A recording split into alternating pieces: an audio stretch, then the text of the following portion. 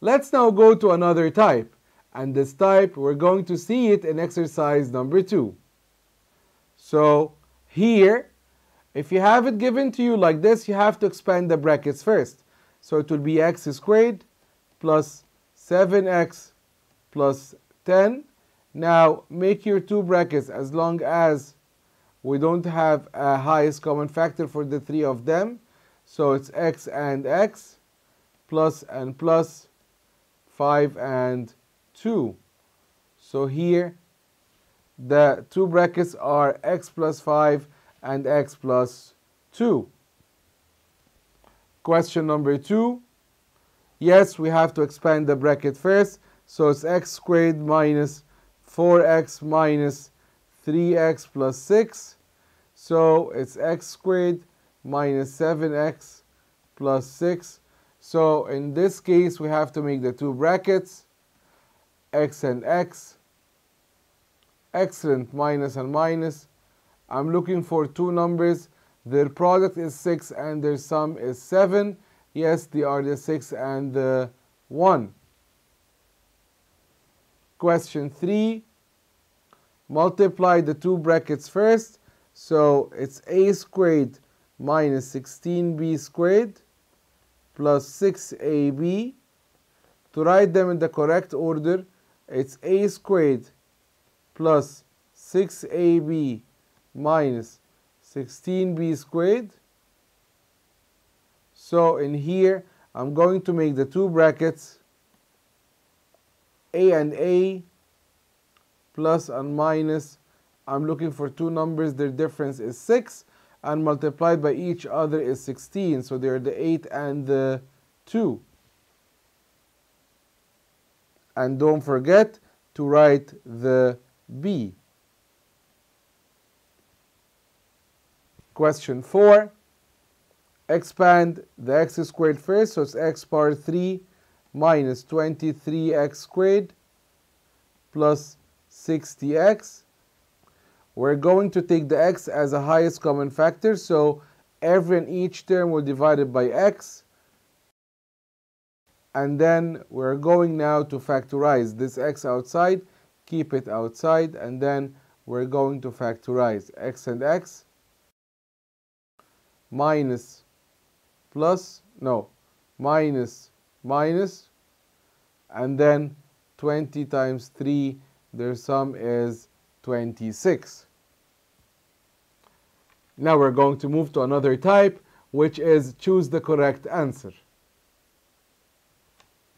If the expression x squared plus 7x plus a can be factored, then a can be what?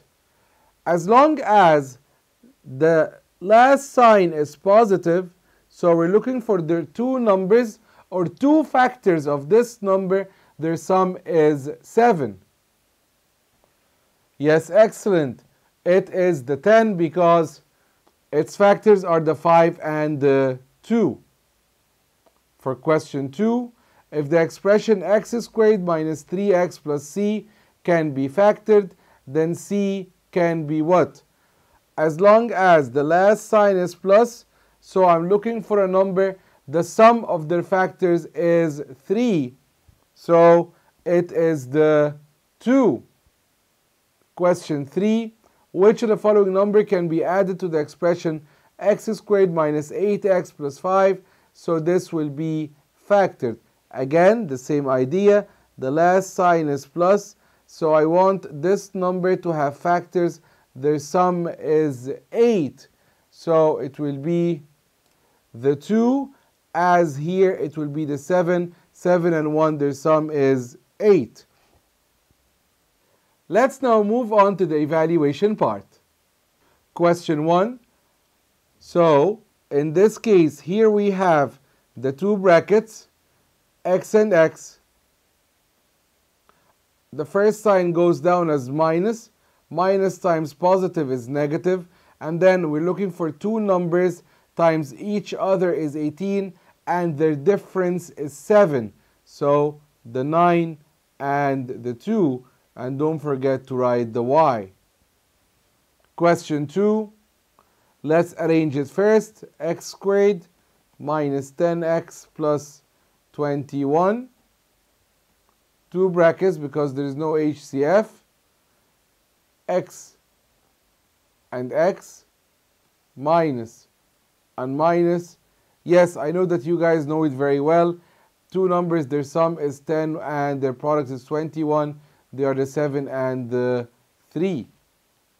Question 3, we must arrange it first. So it's a squared plus 22a minus 75. X and x. We're looking for two numbers. Their difference is 22 and their factors have a product of 75. So here we have the a and the a.